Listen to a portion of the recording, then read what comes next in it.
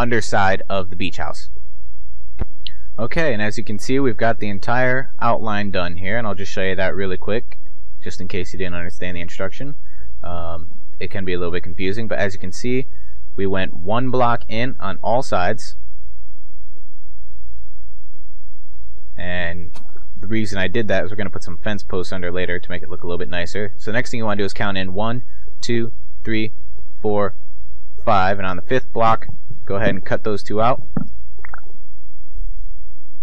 And you can go ahead and grab a door and place that right there. And now you have ground access to your basement, as well as access from inside. And while we're in here, let's just go ahead and grab 2 more doors and place those in from the outside so skeletons can't shoot in. So we have some doors going into the house. Alright, so now what you want to do is just grab your fence and go ahead and outline this little staircase here with some fencing, just like that. Leave a space here to make it easier to get into, and that'll just keep you from falling into here, which is not pleasant. We're going to go ahead and get some torches here, if I can find them. Let's see, torches, torches, torches, torches, there we go. And I'm just going to spam some torches on the wall here. Might not be very pretty, but you know, just put the torches wherever you want. We just want to light this area up so we don't get mobs spawning down here. Alright, and now we have a little basement area that you could use for storage or turn it into another room, whatever you want to do with it. Let's head outside and we'll finish up with these fences. What you want to do now is just go around the outside of the house with these fences. I like leaving a space on either side of the door to make it easier to get to. And just continue to do that all the way around the house. Okay, and this is what that looks like. Looks pretty good. And as you can see, I went all the way around the entire perimeter here of the house with the fences. So now that we've got that done, let's go ahead and head back inside. And what we'll work on is a neat little thing that I came up with a little bit of inspiration from Chimney Swift 11. And that is a indoor bar, non-alcoholic of course, just sparkling grape juice. What you want to do is put 3 levers on the wall, and it's hard to tell with my texture pack because it's very realistic, but the default texture pack and other texture packs, the levers on the wall tend to look like bottles. So we've got some sparkling grape juice bottles along the wall there. And next thing you want to do is count 1, 2, and 3 blocks in, go ahead and put a wooden plank and go back 4 blocks and then over 1. And now we've got the little bartender area here. And to make this bar, which is completely optional of course, what we are going to need to do is come down here into the basement, and we are going to need to place wooden planks like that, and you'll need redstone torches. Place 1 there and 1 there. And then you can just cover that right up. And it's just a little area in the basement. It doesn't take up a whole lot of room.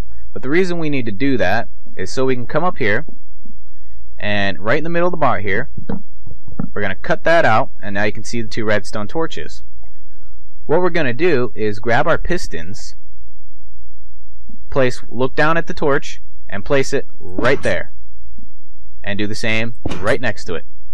And now I've got some stools, but the stools are a little bit too high, so we need some wooden slabs, and just surround the stools with wooden slabs and do the same around the bar.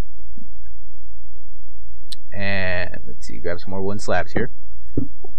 Go ahead and do that on the inside of the bar as well, and on the top of the bar. And now we've got a cool little raised bar with a couple of stools that actually do look quite a bit like stools. And the bar is raised above them, and we've got our little bottles in the back. We can pour some sparkling grape juice for our guests, and as you can see, they cannot jump the bar. It's a little bit not enough space for them to jump the bar. That can be a good thing in some cases, I'd imagine. Alright. So now that that's done, you can go ahead and just place some torches around, light the area up, Don't want mobs spawning in here. That would be bad. You can stick torches wherever you want. I'm just spamming them around wherever I feel like it. You can make them pretty.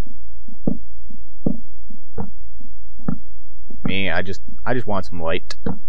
Don't really need it right now because it's daylight, but it's nice to have. I would recommend putting some torches out here on these fence posts to light up the stairway. Makes it a little bit easier to see. And you can go ahead and put some torches around the perimeter as well to keep mobs from spawning too close to your brand new beach house. And yes, this is a man-made beach. I am on a test world and it's all dirt and snow, so I had to go ahead and make this beach by hand. I don't have MC Edit or World Edit or anything like that, so I did do this all by hand. The only thing I have is too many items. Because being a test world, I cannot gather resources here. And that completes our beach house. And the nice thing about this, as I said earlier, is if you want quick access to the basement for storage supplies or whatever, you don't actually have to go through the house. You can come right out here, come in here and just grab your stuff and go, which is pretty cool. And out back here we've got our cool little hot tub full of squid, because this is the only source of water on the test map at this particular point in time. So every squid in the area is spawning in my hot tub. Squid are very annoying. They like to push. They're kind of dumb.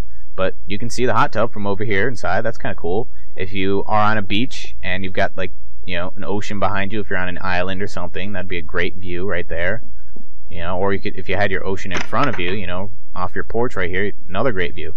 So you can add walls. You could decorate this any way you want. This is just a very basic beach house. Put stuff wherever you want. So if you like it, click the like button. If you have any comments or suggestions, whatever, just go ahead and post those in the comments.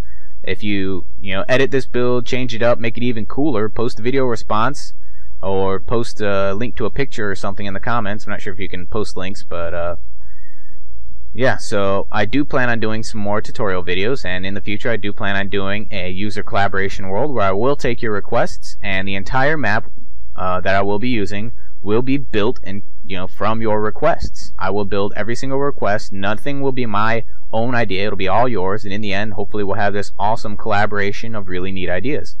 And I do plan on doing some multiplayer videos with my girlfriend sometime in the near future.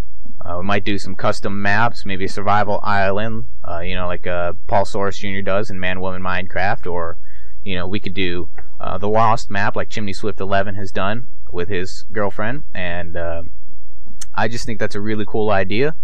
Tell me what you guys think, and tell me, if you have any neat ideas, any suggestions, just let me know. So if you like the video, click like, subscribe, because I will be putting out more videos. And stay tuned for the next one. It should be out soon. Talk to you later.